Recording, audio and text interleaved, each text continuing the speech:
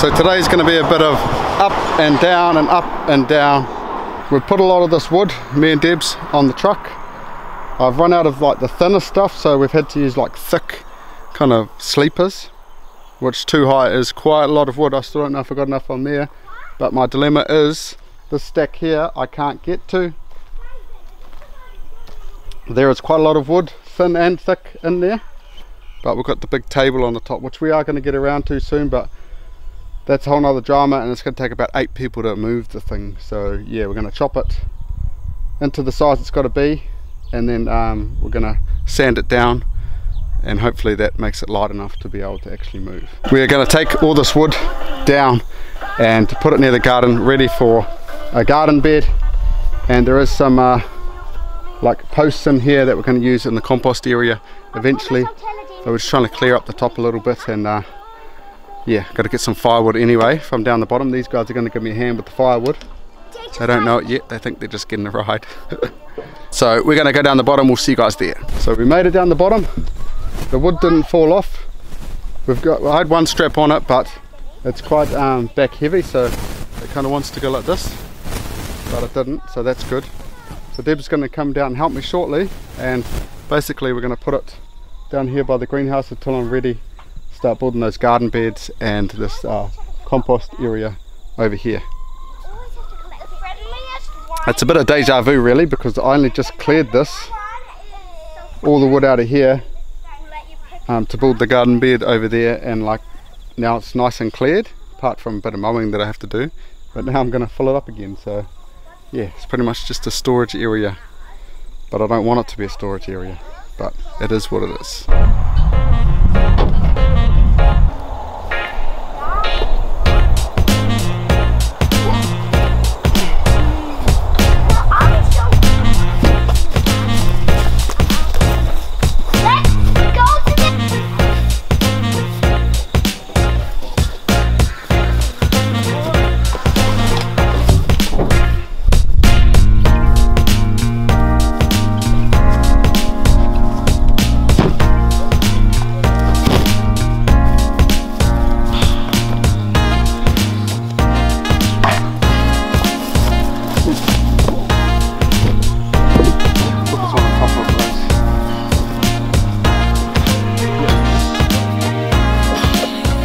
So that's that job done.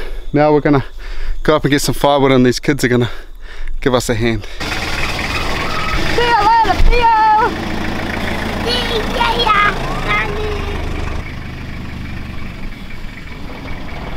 So we're up here by the wood pile. Okay. Most of the kids are up here. We're gonna get all this wood, hopefully on my ute.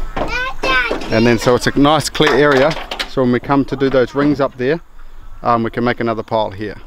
Because I really want to try to get rid of that, because all Adina's area down here with the banana grass, we're trying to make a bit of a wind barrier with the banana grass, so it'd be nice to be able to do that properly without having all this wood here. But it is what it is, and we've got to get wood for winter, so got to get ready. So hopefully these kids actually help.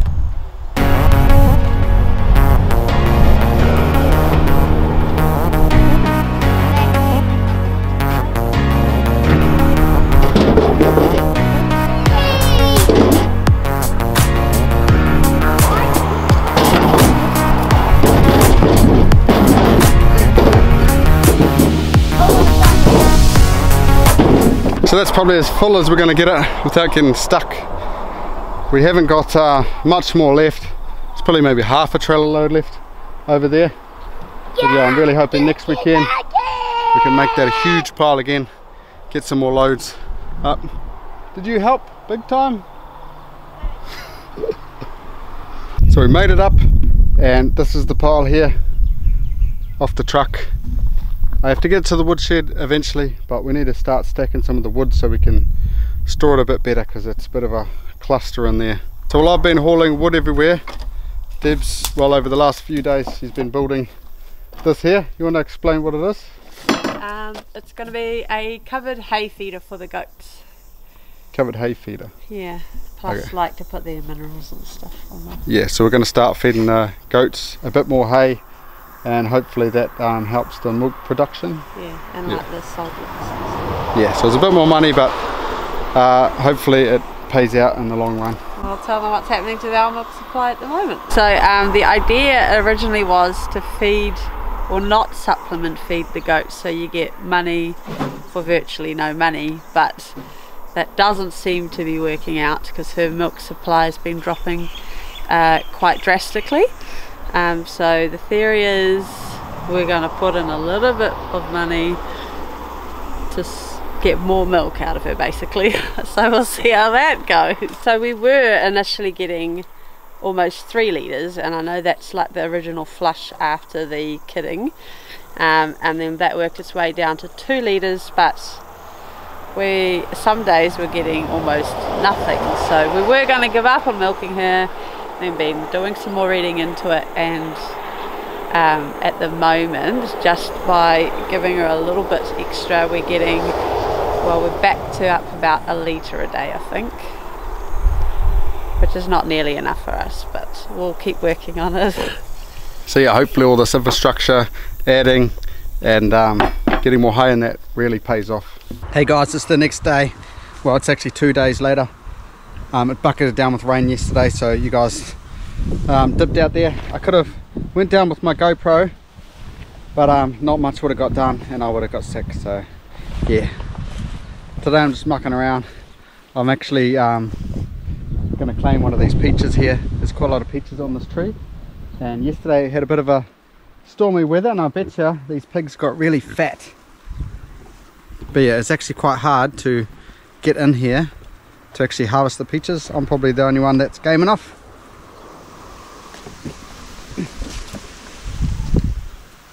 But I'm pretty sure these peach trees are going to be really fertilised, really good. Hey Bruno, because these guys like just pretty much wait under here for the peach trees up here to fall. Wow, really? He's wanting a belly rub. Unbelievable. And then the other two are on their way. Look, he's getting jealous now. They want me to bring them down some peaches. Really? Father, mother, son? Not quite. There's not the mother over there. Okay, wow, another one coming. Look, they're all coming to the party. I think we're missing just one. They all come because they know I'm getting peaches, and they know some are going to definitely fall when I climb this tree. So yeah, so I'm going to get a peach in, and now I'm going to get out of here.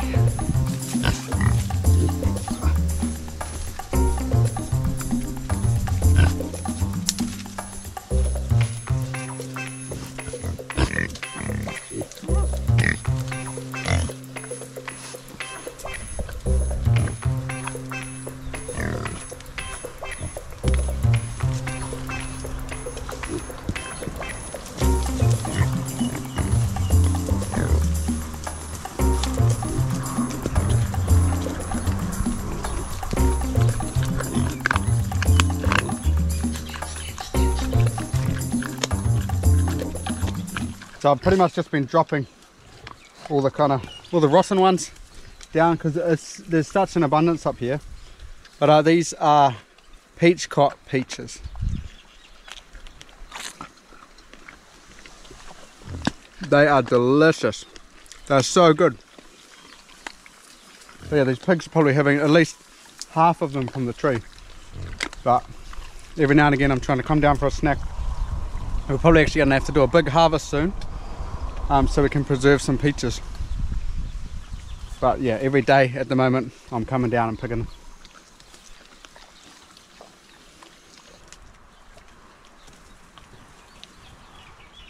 One of the things I do have to do today is chop this Tithonia.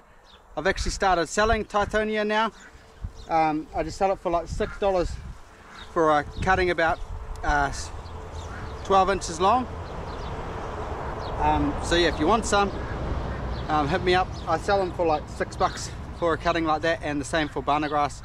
But soon I'm gonna have to like chop and drop all of this material, and probably won't sell it again till spring. But yeah, if you're keen on some, just hit me up.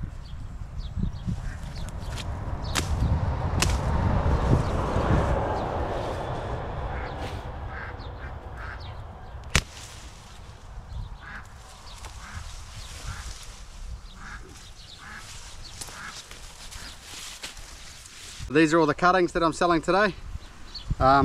Just remember, when you do buy with me, I always normally give you a couple of extra, because mainly when I'm chopping the branches up, if I've got extra and I don't need them, I pretty much give them to you. So yeah, you can be assured you're going to get more than you asked for.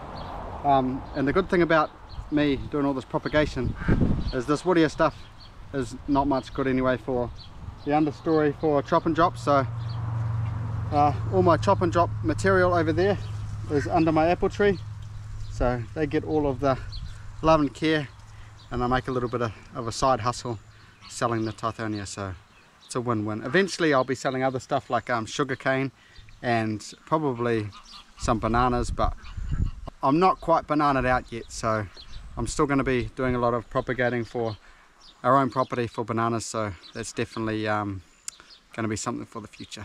But for now, just selling one thing at a time, trying to make a bit of a side hustle to pay for all these tropical fruit trees that are in our food forest. Now this berry patch is pretty much done for the season, but I've found a little gem under here. See that? Raspberries. So this is how much I found today. Not a whole lot, but that's a good mouthful. So good.